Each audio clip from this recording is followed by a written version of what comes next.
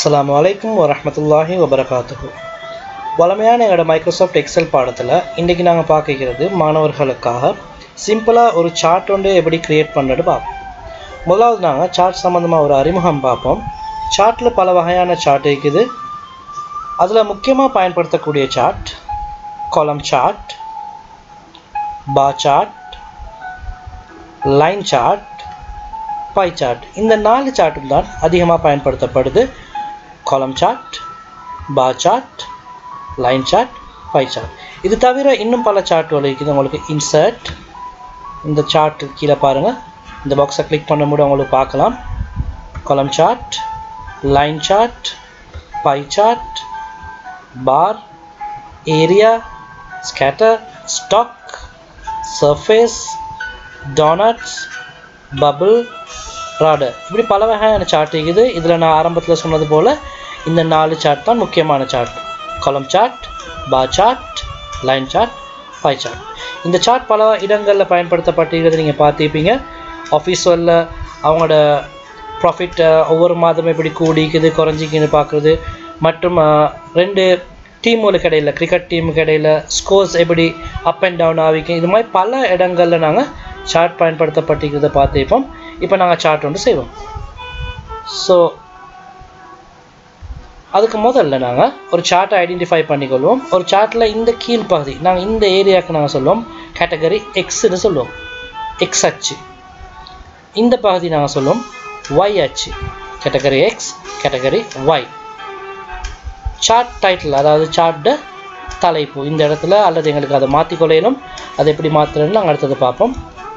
இடையில் வரக்கூடிய இந்த கோடுகள், பெருமானங்களை அடையாளம் காண்றதுக்கு லேசாக காட்டக்கூடிய இந்த கோடுகள் நாங்கள் சொல்லுவோம் கிரிட் லைன்ஸ். அதே போல் இந்த பகுதி லிஜெண்ட் சொல்லுவோம், எக்ஸ் அச்சு, ஒய் அச்சு, legend, short title, grid lines. இந்த பகுதிகள் தான் முக்கியமானது. ஓகே, ஒரு சார்ட் ஒன்று செய்வதற்காக வேண்டி நான் ஒரு டேபிள் ஒன்று டைப் பண்ணிக்கிறேன். முதல்ல நாங்கள் எனக்கு தேவையான ஏரியாவை நான் ஹைலைட் பண்ணுறேன். ஹைலைட் பண்ணும்போது அவதானிங்க, சார்ட்டை தலைப்பு மற்றும் இந்த டோட்டல் இது ரெண்டும் வராமல் ஹைலைட் பண்ணிவிட்டு ரிப்பனில் இன்சர்ட், இந்த பகுதியில் எனக்கு தேவையான சார்ட். இப்போ நான் காலம் சார்ட் எடுக்கிறேன். காலம் சார்ட்டில் உப தலைப்புகள் இருக்குது, சப் சார்ட் இருக்குது பாருங்கள். 2D காலம் chart, 3D, cylinder, cone, pyramid, இப்படி ஒவ்வொரு சார்ட்டுக்குமே சப் சார்ட் இருக்குது. ஸோ இதில் நான் காலம் சார்ட்டில் சிம்பிளான 2D சார்ட் ஒன்று எடுக்கிறேன். இப்போ அவதானிச்சிங்கன்னு சொன்னால் இந்த சார்ட் வந்துக்கு இந்த டேபிளில் காட்டப்படக்கூடிய இன்ஃபர்மேஷன் அப்படியே இங்கே வந்துக்கும். கம்போல கெலியோ என்றது இந்த பகுதியிலேயும், மொபிடெல் ஏர்டெல் மற்ற பக்கம் வைக்கும். ஸோ பாருங்கள், மொபிடெல் 1500 இதில் காட்டப்பட்டிருக்குது. இந்த இடத்துல அவதானிங்க, நான் இதை அமௌண்ட்டை மாற்றுறேன் 1000. இப்போ சார்ட் அவதானிங்க ஆட்டோமேட்டிக்லி மாறும். ஸோ நாங்கள் இந்த டேபிளில் என்ன சேஞ்சஸ் செய்கிறோமோ அதுக்கேற்ற மாதிரி சார்ட் மாற்றம் அடையும். ஓகே, இப்போ நீங்கள் பார்த்தீங்கன்னு சொன்னால் இந்த சார்ட் செய்கிறதுக்கு நான் ஹைலைட் பண்ணேன், டோட்டல் இல்லாமல் தான் ஹைலைட் பண்ணேன். டோட்டலை எடுத்தால் என்ன நடக்கும்னு பார்ப்போம். இது சாதாரணமாக இந்த சார்ட்டை அவதானிச்சுக்கோங்க. நான் எகெயின் செய்கிறேன், டோட்டலோட சேர்த்து இந்த சார்ட்டை செய்கிறேன். இன்சர்ட், காலம், 2D காலம். இப்போ பார்த்தீங்கன்னா அமௌண்ட் எங்களுக்கு மேட்ச் பண்ண இல்லாமல் இருக்கும். காரணம், டோட்டல்ன்ற அமௌண்ட்டுக்கும் ஒரு காலம் ஒன்று வந்து அது அதிகப்படியான அமௌண்ட்டை காட்டும். ஸோ இப்போ எங்களுக்கு இந்த சிட்டிஸ்ட அமௌண்ட்டை ஒழுங்காக பார்க்க இல்லாமல் இருக்கும்.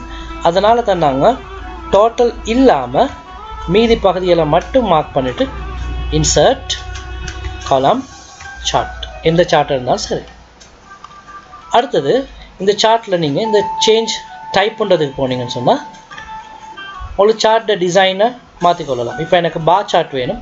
ஸோ பார், ஓகே, ஆட்டோமேட்டிக்லி சார்ட் சேஞ்ச் ஆகிடும். சேஞ்ச் சார்ட் டைப், காலம், ஓகே, இப்படி சைடை மாற்றலாம். அடுத்தது சார்ட் ஸ்டைல், இந்த இடத்துக்கு வந்தீங்கன்னு சொன்னால் உங்களுக்கு சார்ட்டை கலர்களை மாற்றலாம், அல்லது 3D ஸ்டைலுக்கு கூட உங்களுக்கு மாற்றிக்கொள்ளலாம். Chart style. சார்ட் லே அவுட்டுக்கு வந்தீங்கன்னா இந்த சார்ட்டை அமைப்புகளை மாற்றலாம். உதாரணமாக தலைப்புகளோட வரக்கூடிய மாதிரி சார்ட்டை எடுக்கலாம். எனக்கு இப்போ சார்ட் டைட்டில் ஒன்று எக்ஸ்ட்ரா வந்துக்குது. இதில் எனக்கு சார்ட்டை தலைப்படிக்கிறது.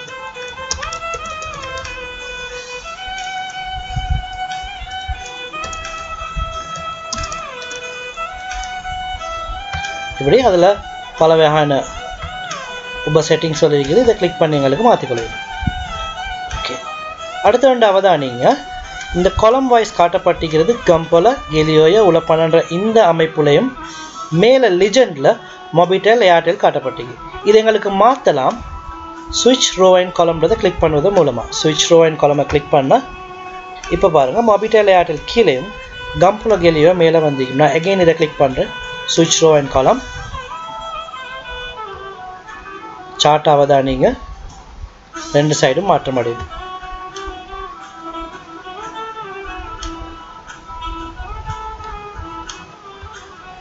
ஓகே, இப்போ இந்த டேபிள் டைப் பண்ணப்பட்ட ஷீட்லேயே தான் இந்த சார்ட்டும் வந்து எனக்கு தேவைன்னு சொன்னால் இந்த சார்ட்டை ரைட் கிளிக் பண்ணிட்டு மூவ் சார்ட். இதில் ரெண்டு ஆப்ஷன் இது பாருங்கள். ஒன்று நியூ ஷீட், ஆப்ஜெக்டிவ். இப்போ ஆப்ஜெக்டின்றது தான் கிளிக் ஆகிக்குது. ஆப்ஜெக்டின்னு சொன்னால் இந்த டேபிள் இருக்கக்கூடிய அதே ஷீட்டில். இப்போ நான் நியூ ஷீட்டுன்றதுக்கு போய் எனக்கு தேவையான நேம் ஒன்று கொடுக்குறேன். ஓகே, இப்போ பார்த்தீங்கன்னு சொன்னால் நான் டைப் பண்ண சார்ட் டேபிள் வேறொரு ஷீட்லையும் சார்ட் வேறொரு ஷீட்லையும் வந்திருக்கும்.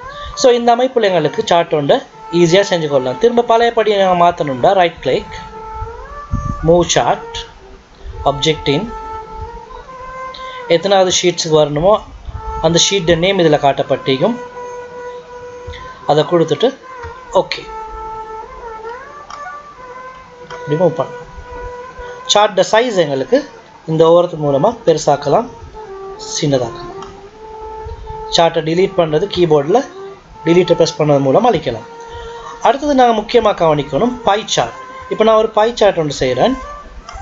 அதே ரூட்டில் இன்சர்ட் பை 2D பை. ஆனால் பை சார்ட்டில் சின்ன ஒரு வித்தியாசம் ஒன்று காட்டப்படும். ஒன்று என்னன்னு சொன்னால் ஒரு இன்ஃபர்மேஷன் மட்டும்தான் இதில் இருக்கும். மொபிடெல் இன்ஃபர்மேஷன் மட்டும்தான் இதில் காட்டப்பட்டிருக்குது.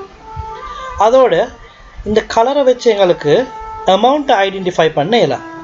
ஸோ பை சார்ட்டுக்கு மட்டும் நாங்கள் என்ன செய்யணும்னா முதலாவது சார்ட் லே அவுட்டில் போய் எங்களுக்கு தேவையான செட்டிங்ஸை கொடுத்து இப்போ பாருங்கள் பர்சன்டேஜ் வைஸ் இருக்கும். இது நான் ஒரு ஓரத்துக்கு வைக்கிறேன் மொபிடெல்ல. ரெண்டாவது முறையும் again select, insert pie chart, percentage, select data.